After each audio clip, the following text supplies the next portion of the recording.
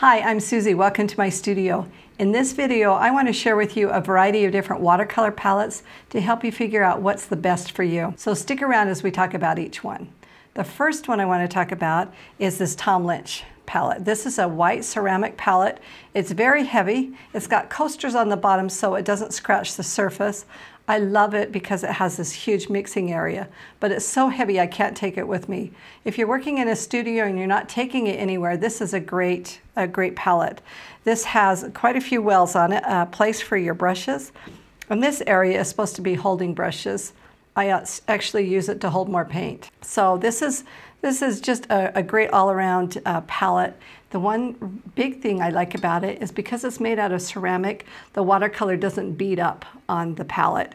So you get your mixing is done a little bit easier. It comes with a lid as well. So if you're done working, you can put the lid on it. It doesn't seal tight, it just rests on top of it, but that gives you a flat surface to put other things on. The next one is this palette, and this one is, it's a bigger palette. And I thought it would be fine to just take with me, just even though it's a little bit bigger because it has such great mixing areas. But as you can see, when I open it up, that is broken here. So it's cheaply made, but the functionality is awesome. So just wanted to point this one out. Make sure that when you choose your palette, you choose something that has the durability. This one actually has the 3 palette areas that you can, mixing areas that you can use, and I love that. I just wasn't happy with the durability of this one. So I do like the idea that there's 3 mixing palettes. There's other brands out there that you might find that has the 3 mixing areas. But the one drawback that I found besides that is when you have your paints on both sides and you put your lid on it and you take it with you, there is always paint that pops out and falls into your palette. So I've discovered that personally, I don't like a palette that has mixing wells on both sides either. So that's just a personal preference, but they seem to pop out more when because no matter how you lay it, there's going to be one that's upside down. So this is one for you to see. Some of the features are great. Some of them are not quite as exciting as you think they would be when you buy it. So there's that palette. One of the palettes that I really like, let me go ahead and just put this on here. One of the palettes that I really like, this is for plein air. This is an Eldon John palette, and this is a palette that I use when I go do plein air painting. And the reason I like it is because of the wells. In each area, you can mix your colors and you can get a lot of water in there, and they're separated into 3 sections. So I really, really like that. The drawback on this palette is that it doesn't have a lid. So it's a little harder to take with you if you're going out, but it is great for mixing. If you tend to paint with a lot of water, this is a great palette. I have 2 palettes. I bought 2 of them. One's cool and one are warm colors. They are stackable, so that helps, but these would be nice if there was a lid to this one. The next palette is this palette made by Fine Art. There's a variety of different companies that make this style, and I really like this one. This one has 36 wells in it, a lot of paint area, and a nice big mixing area. And I like it because all the paint is just on one side, and it's narrow, so I can lay this flat in the bottom of my bag, or I can lean it up. But this is a great palette. This is a palette I've used for years, and I really, really like it. You can see that my palette is dirty.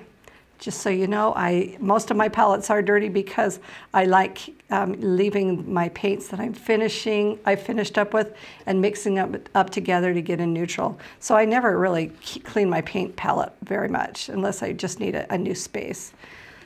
Anyway, so this is a great palette. I do really, really like this palette. The next palette, which is my all-time favorite, is this one. It's the same size as the last one, but this one has a little bit more mixing area. So instead of 3 full rows of paint, it has 2 small areas for mixing. And I tend to like a few areas that I can keep separated from the other areas. So this is my favorite palette. I think this is a great palette. because I still have the mixing area here, and then I have these two mixing areas. Now I just want to point out, if you get a palette that is made out of plastic like these, when you start mixing your colors, oftentimes they will bead up on it, and it drives you crazy because they don't want to mix together. So I've taken an extra fine sandpaper, and I've sanded the palette itself in these sections as well, so when I start mixing it, they don't bead up. So that's another thing that will help you with your palette if you get a plastic one. So this is probably my favorite palette that I've had. The next palette is a smaller palette, and this is great if you're going to a workshop or a class or something. It's nice to have something at least this size. This has a section that you can lift out as well, and it has the two mixing areas.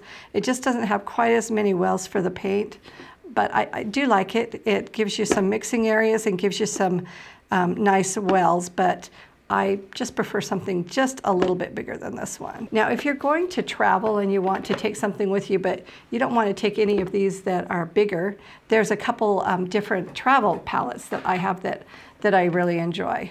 This one is a great palette because it is foldable, so you actually can fold it out and you can mix on both sides. And this one has quite a few wells in it, and they actually lift out, so you can take and just pop these out. See if I can pop one out here. So these are called half pans, and these little half pans come separately with your palette, and then you fill them with the paint you want, and if you want to rearrange how you organize your palette, then you can do that. So they just pop back in and snap underneath that little brace there. So this is a really ideal palette for if you're traveling. So I do enjoy this one as well. And the last palette that I have is a microscopic palette. This is what I use when I just tuck in my purse or something, if I just want to take something with me. This is made by Mead, just a tiny little palette, and it gives you some mixing areas and then plenty of different colors to choose from, so you can do your color mixing in this area.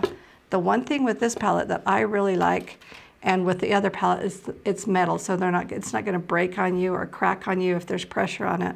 But on this small one, as you can see at the bottom, there's a ring here, so you can lift the ring out and slide your finger into that ring, and you can open it up and you can hold it when you're painting. So if you're traveling and you're having to paint on your lap or in a small area, you have access to hold this and then paint. So these are the different palettes that I've tried, and hopefully by looking at each one and seeing the things that I like or don't care for about them will help you decide which palette is best for you. If you enjoyed this video, please like and subscribe below, and if you have any ideas or suggestions for future videos, please leave a comment below. Thanks for joining me today. See you next time.